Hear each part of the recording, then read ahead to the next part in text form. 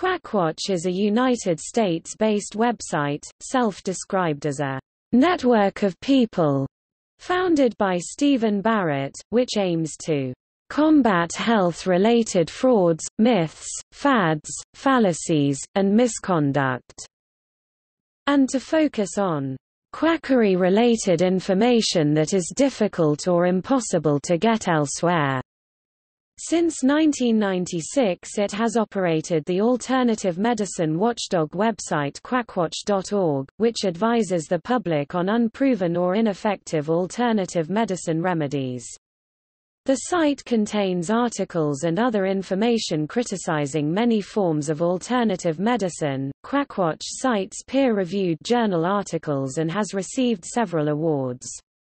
The site has been developed with the assistance of a worldwide network of volunteers and expert advisors. It has received positive recognition and recommendations from mainstream organizations and sources. It has been recognized in the media, which cite Quackwatch.org as a practical source for online consumer information. The success of Quackwatch has generated the creation of additional affiliated websites. As of 2019, there were 21 of them.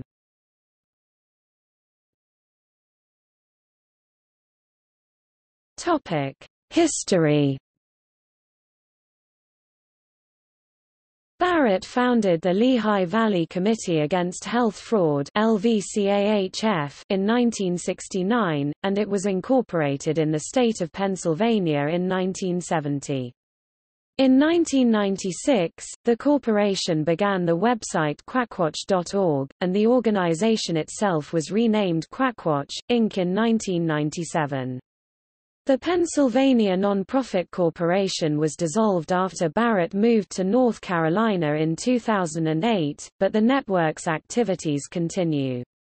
Quackwatch is closely affiliated with the National Council Against Health Fraud (NCAHF), of which it was a co-founder.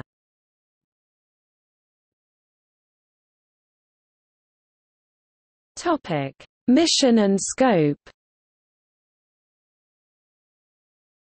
Quackwatch is overseen by Barrett, its owner, with input from advisors and help from volunteers, including a number of medical professionals.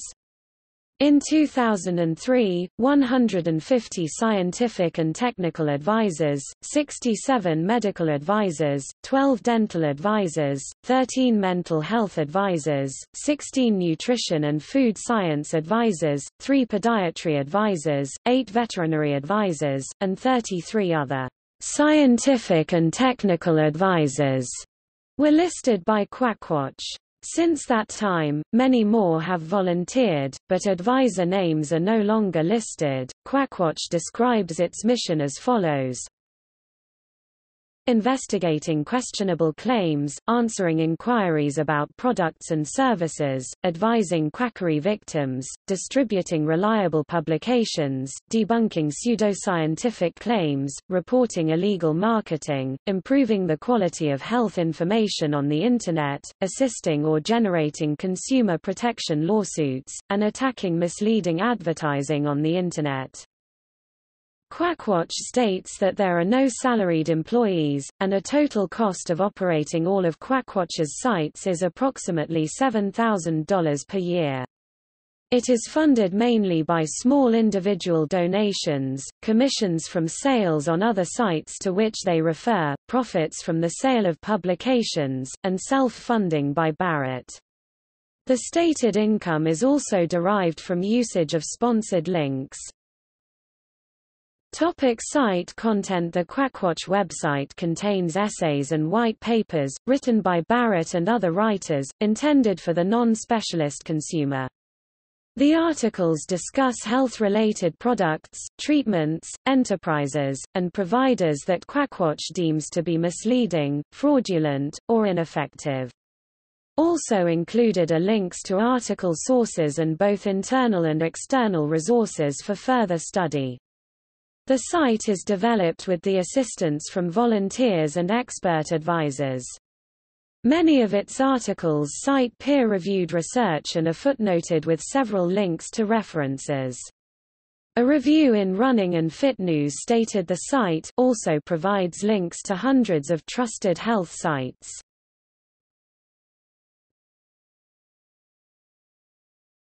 Topic: Related and subsidiary sites. NatureWatch is a subsidiary site of Quackwatch which aims to provide information about naturopathy that is difficult or impossible to find elsewhere. The site is operated by Barrett and Kimball C. Atwood IV, an anesthesiologist by profession, who has become a vocal critic of alternative medicine. The site is available in French and Portuguese, and formerly in German, as well as via several mirrors.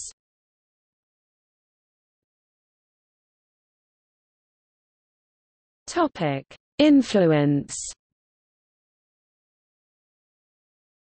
Sources that mention Stephen Barrett's Quackwatch as a useful source for consumer information include website reviews, government agencies, and various journal articles including an article in The Lancet. Topic: mention in media, books, and journals. Quackwatch has been mentioned in the media, books and various journals, as well as receiving several awards and honors. The Journal of the American Medical Association mentioned Quackwatch as one of 9 select sites that provide reliable health information and resources in 1998. It was also listed as one of 3 medical sites in U.S. News & World Report's Best of the Web in 1999. Dr. Thomas R. Enge, director of the U.S. Department of Health and Human Services Science Panel on Interactive Communication and Health, stated in 1999 that while the government doesn't endorse websites, Quackwatch is the only site I know of right now looking at issues of fraud and health on the Internet. Sources that mention Quackwatch.org as a resource for consumer information include the United States Department of Agriculture, the U.S. National Institutes of Health, the Skeptics Dictionary, the Diet Channel, and articles published in The Lancet, the American Journal of Pharmaceutical Education, the Journal of Marketing Education, the Medical Journal of Australia, and the Journal of the American Dietetic Association. In addition, several nutrition associations linked to Quackwatch. An article in PC World listed it as one of 3 websites for finding the truth about Internet rumors. A Washington Post review of alternative medicine websites noted that skeptics may find Quackwatch offers better truth squadding than the Food and Drug Administration or the National Center for Complementary and Alternative Medicine. The book's Handbook of Nutrition and Food 2001, Low Carb Dieting for Dummies 2003, The Arthritis Help Book 2006, The Rough Guide to the Internet 2007, Navigating the Medical Maze, A Practical Guide 2008, and Chronic Pain for Dummies 2008 recommend Quackwatch.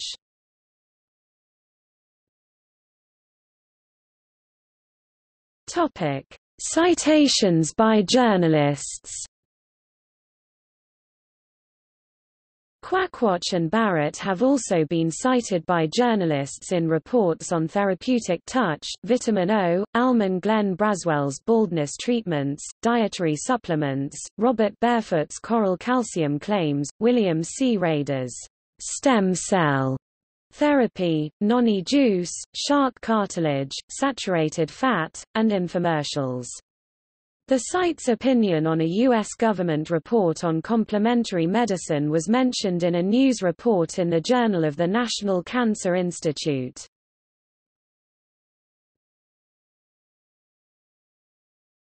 Topic: Recommendations and endorsements. The American Cancer Society lists Quackwatch as one of 10 reputable sources of information about alternative and complementary therapies in their book Cancer Medicine, and links to it on their website.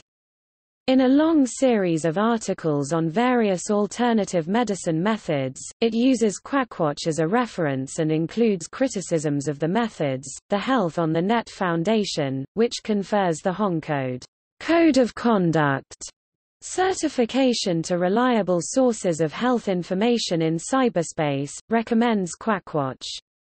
Their website uses Quackwatch extensively as a recommended source on various health-related topics.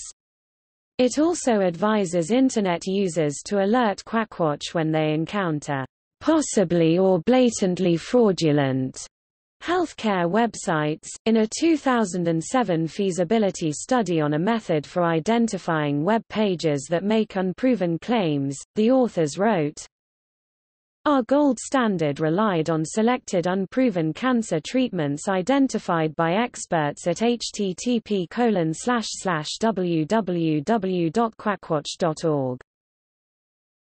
By using unproven treatments identified by an oversight organization, we capitalized on an existing high-quality review."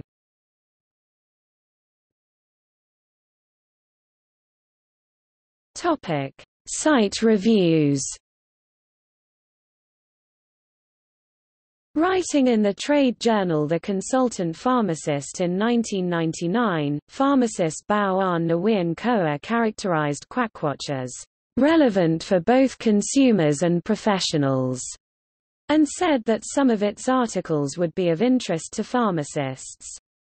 Nguyen Koa remarked that the site makes an effort to cross-reference keywords with other articles and link its citations to the Medline abstract from the National Library of Medicine. He said that a peer review process would improve the site's legitimacy. Nguyen Koa also said that the presence of so many articles written by Barrett gave one the impression of a lack of fair balance, but the site was taking steps to correct this by recruiting expert contributors. He noted that Barrett often inserts his strong opinions directly into sections of an article already well supported by the literature. Although entertaining, this direct commentary may be viewed by some as less than professional medical writing and may be better reserved for its own section. Donna Ladd, a journalist with The Village Voice, said in 1999 that Barrett relies heavily on negative research in which alternative therapies are shown to not work. Barrett said to Ladd that most positive case studies are unreliable. Barrett says that, "A lot of things don't need to be tested, because they simply don't make any sense." In a 2002 book, Ned Vankevich, associate professor of communications at Trinity Western University, places Barrett in a historical tradition of anti-quackery, embracing such figures as Morris Fishbein and Abraham Flexner, which has been part of American medical culture since the early 20th century. Acknowledging that Quackwatch's expose of dangerous and fraudulent health products represents an important social and ethical response to deception and exploitation. Vankevich criticizes Barrett for attempting to limit medical diversity, employing denigrating terminology, categorizing all complementary and alternative medicine as a species of medical hucksterism, failing to condemn shortcomings within conventional biomedicine, and for promoting an exclusionary model of medical scientism and health that serves hegemonic interests and does not fully address patient needs. Waltraud Ernst, professor of the history of medicine at Oxford Brookes University, commenting on Vankevich's observations in 2002, agrees that attempts to police the medical cyber market with a view to preventing fraudulent and potentially harmful practices may well be justified. She commends Barrett's concern for unsubstantiated promotion and hype, and states that Barrett's concern for fraudulent and potentially dangerous medical practices is important, but she sees Barrett's use of an antiquarian term such as quack as part of a dichotomizing discourse that aims to discredit the old-fashioned, traditional, folksy, and heterodox by contrasting it with the modern, scientific, and orthodox.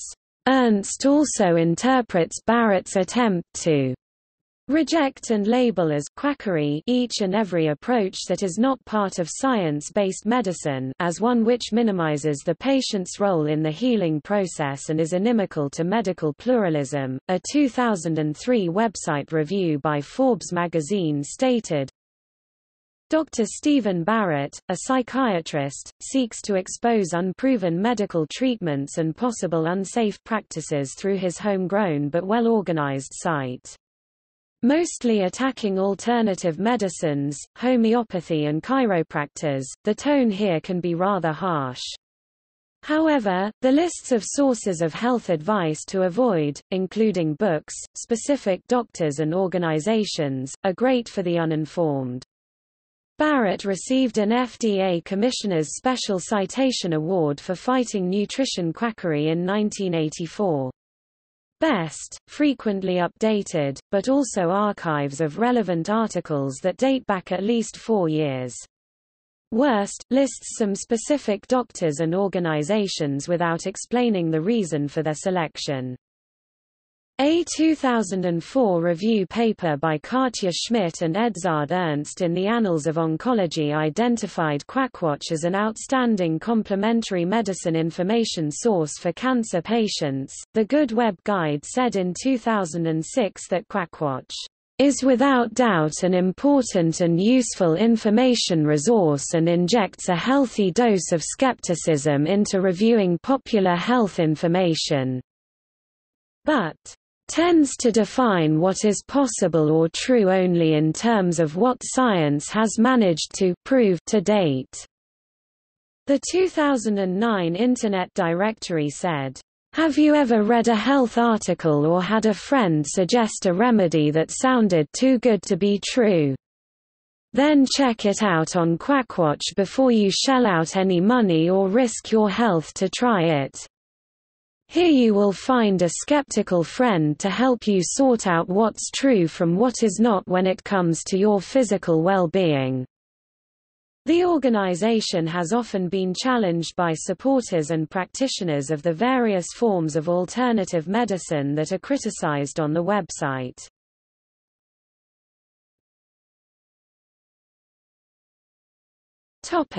See also: